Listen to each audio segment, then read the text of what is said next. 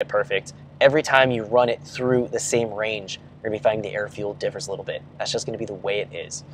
It's Control L, F10. Now, I'm ready to do my full throttle pulls.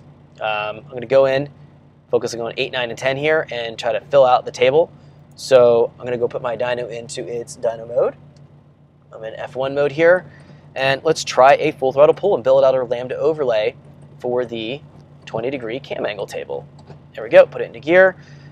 F9 to data log, let's try it.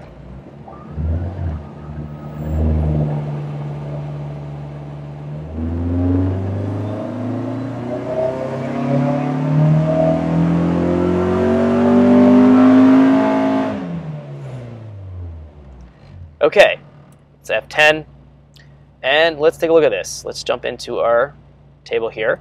We're going to be finding that we need to lean it out a little bit on the lambda overlay. Looking at our dyno graph, you can see the blue line is representing our 20-degree, and then the other lines are going to be our 10-degree. You can see that the mid-range has gained a bit, about 5 foot-pounds of torque, 4 to 5 foot-pounds of torque. And then as we get up to 5,500, we're going to be seeing that it drops power and actually makes less power than 10 degrees. That is normal on the low cam. That's actually going to be normal on the high cam as well. We're going to be seeing that we can't use as much variable cam and overlap at the higher RPM.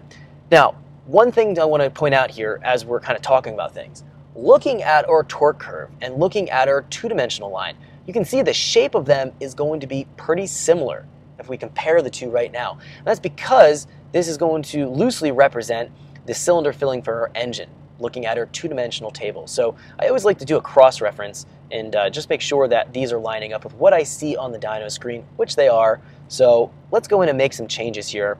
We're going to be finding, now another thing of interest or of a note that I want to point out here, we copied and pasted our 10-degree cam angle table, fuel table, not cam angle, our 10-degree cam angle fuel table to our 20-degree.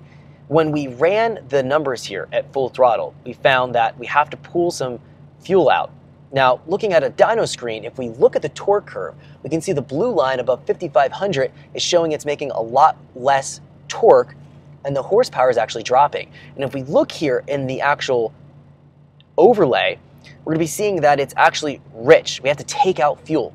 This is substantial when you're doing your cam angle tuning. If you don't have a dyno available and you're trying to figure out what cam angle is going to be optimal, if you're using my method where you're copying and pasting your lower cam angle from 10 into 20, and then you're making a pull, if you're noticing at any given point that it runs rich, that cam angle is not going to work at that particular load at RPM point. So we know at this point here, about 5,500,